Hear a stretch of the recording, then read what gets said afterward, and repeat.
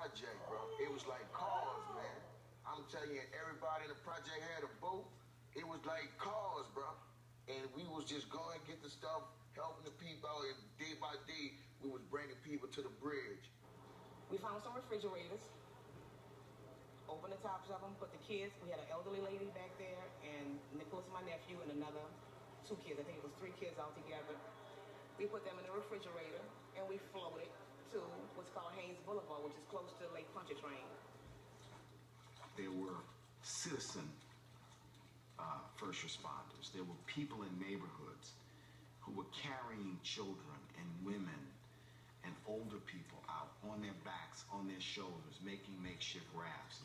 The sense of sadness and anger that I felt to see the people I love so much in my own community suffering and abandoned is just something that'll remain with me every day of my life.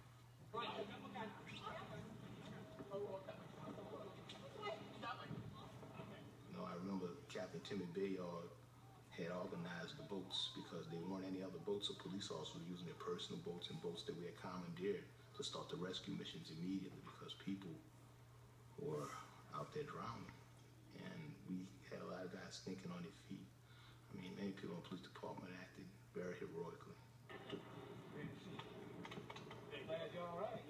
What was inspiring is people that stayed, it was all citizens. I mean, people call it the Cajun Navy, or you call it, just the locals stepping to the plate. But a lot of just everyday people were out there from all walks of life, really putting their life on the line, diving in water, bringing out particularly people with Alzheimer's and dementia,